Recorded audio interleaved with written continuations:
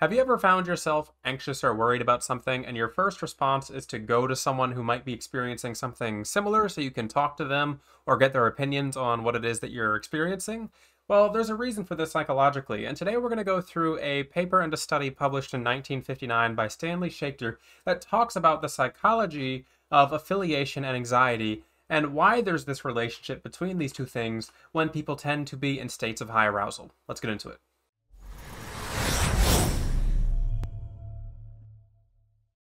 Before we get into the study itself, we need to go over the term affiliation so we can know what we're talking about exactly.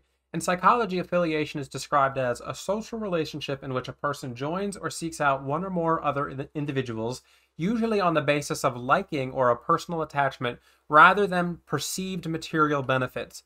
So an easier way to think of this is that affiliation is kind of wanting to connect with another person for an emotional reason as opposed to some sort of superficial reason. You're having this need or desire to connect with another person on kind of the human level.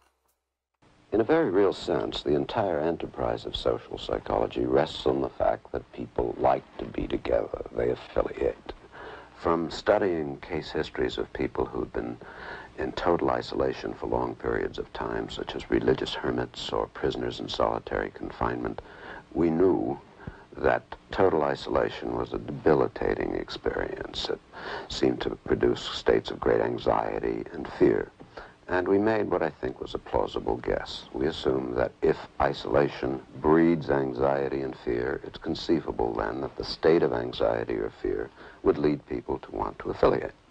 So you can see from that short clip that there's this kind of interesting relationship between the idea of like isolation, anxiety, affiliation, all these sorts of things. And that's what he wanted to test when he ran this experiment and ran this study.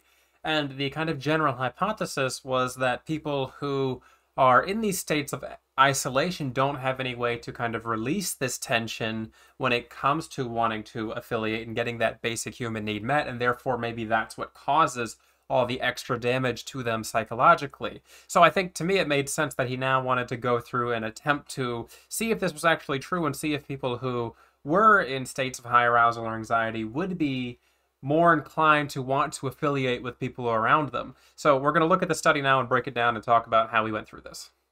From an experimental design point of view, this experiment was actually pretty simple. Essentially, he just took two groups of girls roughly the same age and separated them. And then he told one group of girls, we're going to shock you for this experiment. It's going to be quite a decent little shock. You're going to experience, some pain. It's going to hurt you. And then we're going to measure your heart rate and this sort of thing. All these things that you would typically want to measure when conducting some sort of biological test.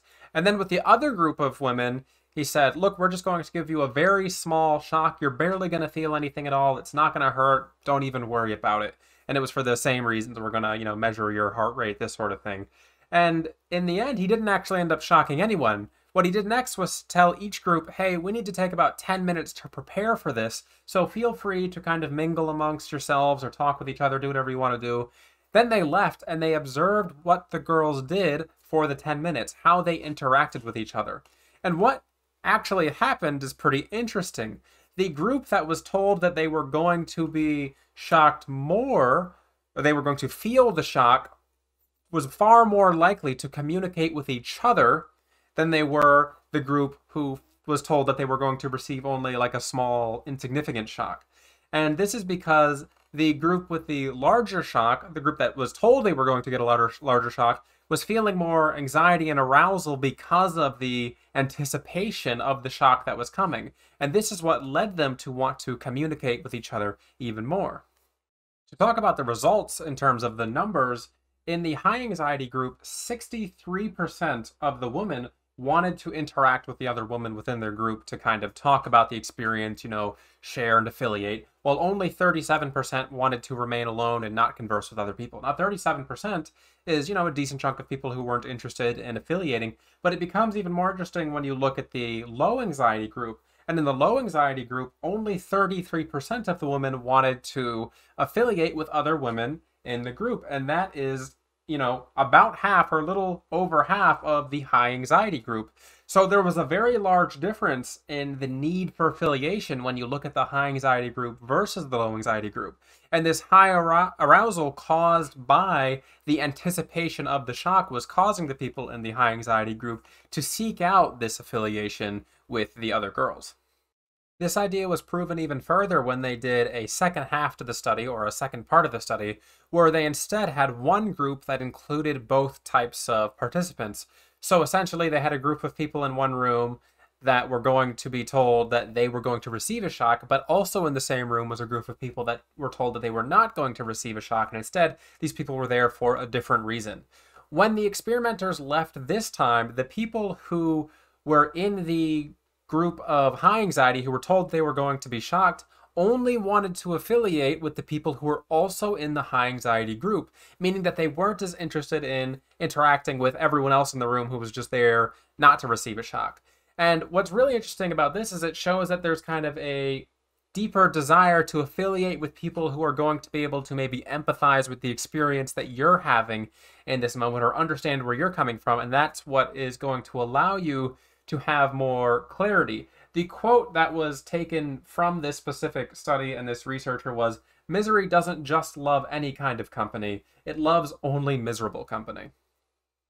The actual reasoning for that quote might not be as dark as you might initially interpret it to be, because the reasons why people seek out affiliation with people who are experiencing similar things is because they're usually looking to have some sort of social comparison. Essentially, the idea is that if they're feeling anxious, stressed, or worried in a situation surrounded by people who are also experiencing similar things, the idea is to compare themselves to say, is what I'm feeling normal? Like, should I be this worried or anxious or concerned about this shock that I'm about to receive or anything that's about to happen to me? The two kind of categories that were used here in my social psychology textbook to describe this were going to be cognitive clarity, as in trying to fully understand what is going on in the situation by interacting with other people, but also emotional clarity, and that you're seeking to understand if your emotions are, appropriate for the situation, or if you understand how you're actually feeling in comparison to others around you who are going to be experiencing the same thing.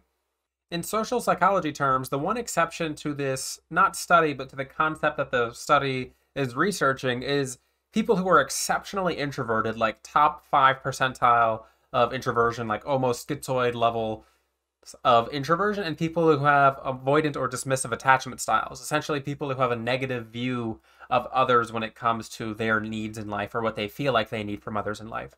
These two groups of people are the least likely to have a need or desire to affiliate with others in times of stress, and they might even actually actively reject affiliation from other people because they don't process emotions in that way as naturally or as easily as some other people. What's interesting, though, is that despite people who report they much prefer social introversion or not relying on other people, they tend to have higher scores in terms of confidence and these sorts of things if they are within some sort of healthy social setting, even if they don't feel like they need it.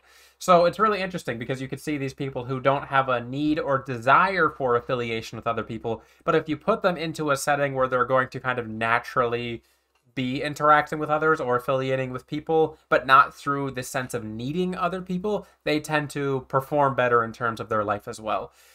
So next time you're feeling anxious, worried, or stressed, don't feel bad if you have the urge or need to go and talk to somebody about it, because it's a completely normal human desire and need to do so, to gain that cognitive and emotional clarity towards the situation and the anxiety that you're feeling. So I hope you enjoyed this video. Let me know what you think down in the comment section below. I would like to remind everybody that I do offer coaching as well as personality assessments at my website, asurasec.com, if you're interested in working with me to find out what your personality type is and what that means for you. This has been Asura from Asurasec. Have a good one.